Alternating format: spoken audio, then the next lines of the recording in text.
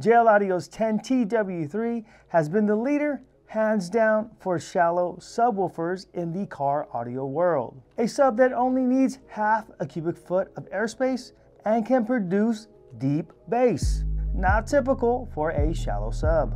This has been the go-to for car audio shops and end users where space is limited, especially in pickup trucks. And many manufacturers have tried to make a thin line woofer equivalent or better than the TW3, but with little success. Then we get a call from a little known company called Audiomobile, claiming they have a low profile sub that's better than the JL TW3. And they have charts from an independent lab to prove it. Okay, show us what you got.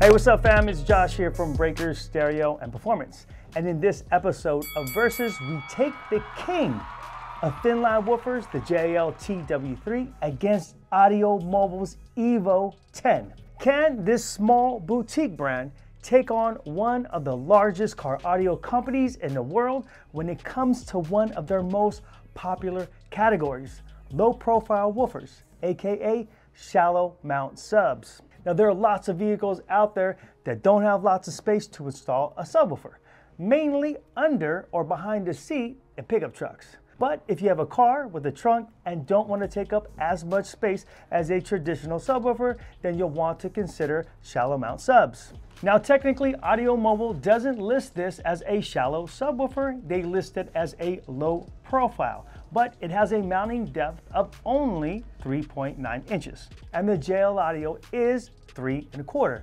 But if you factor in that JL Surround sits up much higher than Audiomobile's, and when the woofer is moving, if you set something too close to it, then it will rub against it, potentially causing damage. So you'll want to add the JL Audio specific grille, which sticks out just enough to clear the maximum excursion on this woofer. So if you take the JL Audio with that grille and the Audiomobile with its grille, then there's only about a 1/4 inch difference between the two, with the JL Audio needing the least amount of space, measuring from the back of the box to the front of the grille. That covers that. Now in this video, we'll be going over all the specs for both of the subwoofers, along with their design features, and then we'll head out to the bay and take a listen to a pair of each of these subs in a 2017 Silverado in an under the seat box, as they go head to head against each other. Now we'll measure SPL and take a listen to the listening experience. Also, we have some test charts from Cogent Audio Labs, which is ran by a former Rockford Fosgate engineer. Now the test was initiated by Performance and Sound magazine for their review section. Check them out at pasmag.com. Okay, so let's check out the specs, starting with the JL Audio 10TW3. Now the power handling is 400 watts RMS and the peak is 800 watts. The frequency response is 24 up to 200 Hertz and the resident frequency is 32.3. The X-Max is 15.2 and the X-Max is the measurement of the comb's maximum excursion in one direction. And then your top mount depth again is 3 1/4 or 82.55 millimeters. And the sealed box requirement is 0.519 and the current retail price is $429. Okay, and now the Audiomobile EVO2410. Now the RMS rating is 500 watts and the peak is 1000 watts. And they list that as music power. The frequency response is pretty wide and low at 10 Hertz all the way up to 800 Hertz. And the resident frequency for the dual 4 ohm is 28.7. The X-Max is 15.8 millimeters and the mounting depth is 3.9 inches or 99 millimeters. And the recommended airspace is 0.5 cubic feet sealed. Current retail price, $399. So if we compare specs, Audiomobile does better in 4 of 5 categories, if we leave out the required airspace category. Now JL Audio has some very innovative design features in this woofer. Pretty much these guys reinvented the wheel when it comes to shallow mount subs, starting with their concentric tube suspension. Now that suspension technology delivers long excursion in a low profile subwoofer. JL uses a molded construction that extends over the motor system's edge, supporting the spider on the outside. and the voice coil on the inside of the motor. Instead of enclosing the coil as customary in most subwoofers, this voice coil allows the magnet to rest inside of it. Then you have the ear tab frame design. Now this feature allows mounting the subwoofer in tight spaces because the outside dimensions are reduced. All in all, a really unique design. Some of the engineering aspects that this woofer has, other companies have copied, but again, with little success. Okay, now on to the Audiomobile EVO2410. Now the EVO is built using a low profile cast aluminum alloy basket that is powder coated carbon diamond. It has a carbon steel top plate and high energy ceramic magnet motor. Now this has a butyl rubber surround and a large 8-inch diameter cotton composite leaner type spider with woven in tinsel leads. It has an exclusive integrated aluminum shortening ring, and the copper coils are wound on a Kapton former. The cone is made of Kevlar reinforced composite, which was originally developed for professional subwoofer applications with very high stiffness to mass ratio. There are 6 radial cooling vents that are built in to the woofer's frame, which is also cross-drilled under the spider to improve voice coil cooling. As a result, this woofer handles 500 watts RMS. Okay, let's check out the Cogent Labs charts before we do our test. Now again, these tests were initiated by Performance and Sound magazine for their test reports and review section. And we'll leave links in the description below if you want to check out the full articles. Now the horizontal line is where we have the frequency, and the vertical line is that SPL or dB level. Okay, we'll start with 35 Hertz. So here our line intersects at about 71 dB. So this means the woofer registered 79 decibels when playing 35 Hertz at 1 watt 1 meter in the recommended sealed enclosure. Now let's take a look at 40 Hertz. We have 74 dB, 45 Hertz, it registered 77 dB, 50 Hertz registered 79 dB, at 60 we have 82, and from here we start to drop. 70 Hertz is 81.5 dB, 80 is 81 dB, 90 is 80 dB, and 100 Hertz is 78.45 dB. Now let's look at the Audiomobile EVO. Now this chart was taken from an article that included their MCAR, which is a passive radiator setup. And we'll be taking a look at that product here in the near future, so look out for that video. But in this article, they tested and reviewed the EVO on its own as well. So don't pay any attention to the black line. That's the chart with the addition of the passive radiator. We'll be looking at the gold line only. So let's start with the same 35 Hertz, and that registered at 77.5 dB versus JL's 71 dB.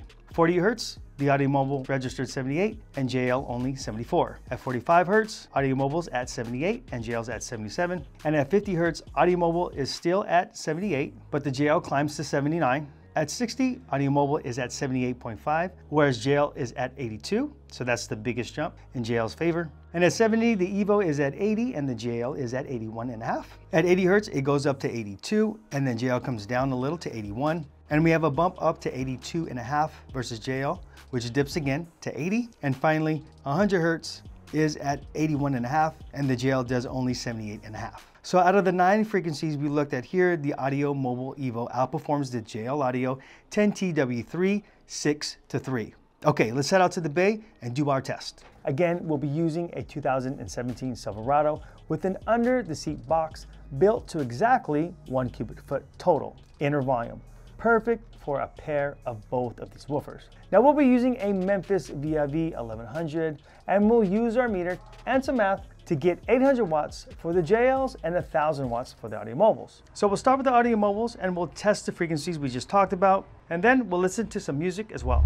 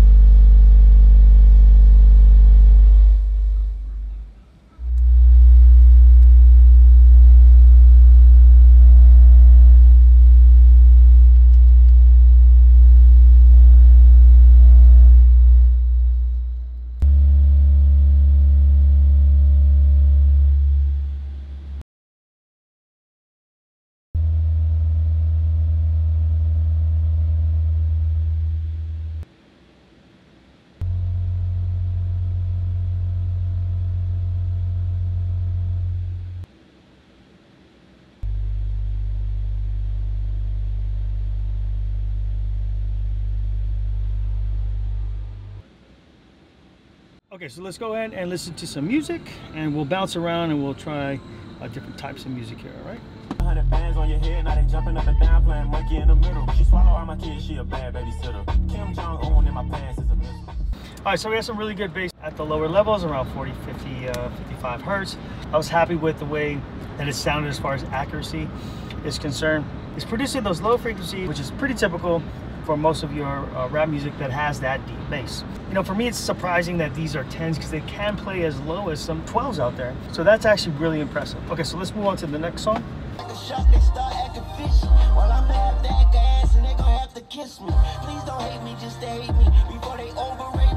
Okay, so this song actually sounds really good. We have bass in that 50 hertz range or so, and that's where this woofer actually really accelerates. According to what we had measured, 50 on the test tone did 131. That's pretty good. All right, let's take a listen to the next song.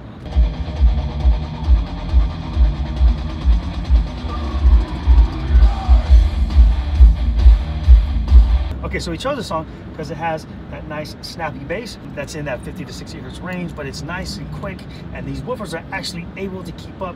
If you have a woofer that's not designed quite as well, it can get sloppy. If it's a quick drum for metal music like we're listening to, we have two different ends of the spectrum. We have hip hop, and then we also have metal, and these woofers do excellent for both types. Okay, so now let's pop in those JL audios.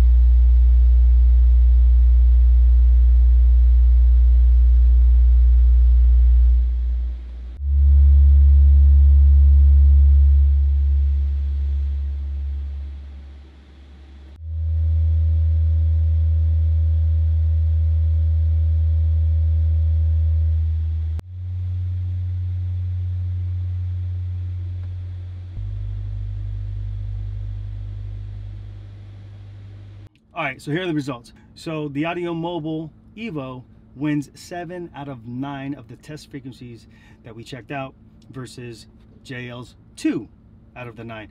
If we're looking at our results versus the Cogent Lab results, they are the same except for one frequency, which is going to be 50. Cogent had JL at 79 versus Audiomobile's 78. And in our field test, we have the Audiomobile doing 131 versus JL's 129.9. Cogent had them at 6-3 in favor of Audiomobile EVO. We have them at 7-2 in favor of Audiomobile EVO. Okay, so let's go ahead and take a listen to some music.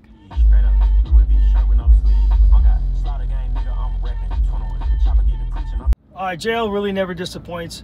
You have really good bass around that 50-60 hertz range.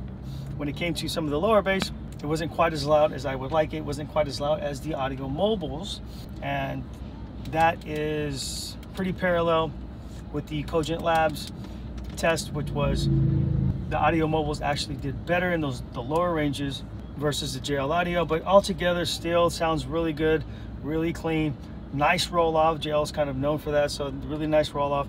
So I'm definitely happy with the way that that sounds, except for maybe those lower frequencies.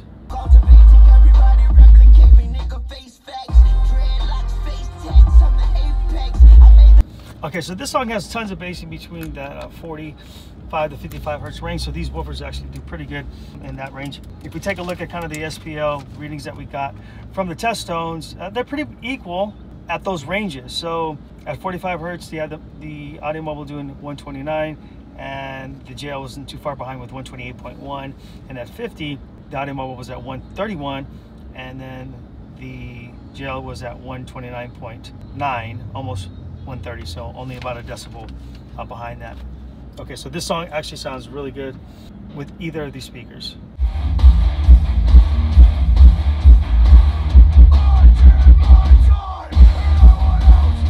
All right, so our bass notes on this particular song is between 50, it actually went up to 70, but we're kind of in that range there. And I couldn't really tell the difference. And to me, the woofers sound about the same on this particular song. They're both snappy, they're both accurate, both sound really good. Okay, here's the scorecard. Now, when we looked at the specs, Audiomobile does better in 4 out of the 5 categories we looked at: power handling, frequency response, resonant frequency, and X-Max. Now, JL wins when it comes to depth, so it is shallower. 1 point, Audiomobile. SPL measurements between 35 Hz and 100 Hz. Audiomobile wins 6 test frequency versus JL in the lab test, and Audiomobile wins 7 to JL's 2 in our test. 1 more point, Audiomobile. Now, listening experience. Now, this is a tough one to judge, but I did notice a difference in volume with the Audiomobiles being a little bit louder. Now, this is consistent with both the lab test and our real world test, because the lower a woofer can play, the louder it will get. Both have accurate bass, great roll off at the low frequency range, but the Audiomobile does reproduce lower frequencies between 35 and 45 Hz better, which is important for a lot of music genres. Final point goes to Audiomobile. Okay, and the winner with the final score of 3-0 is Audiomobile. Okay, I'm a believer.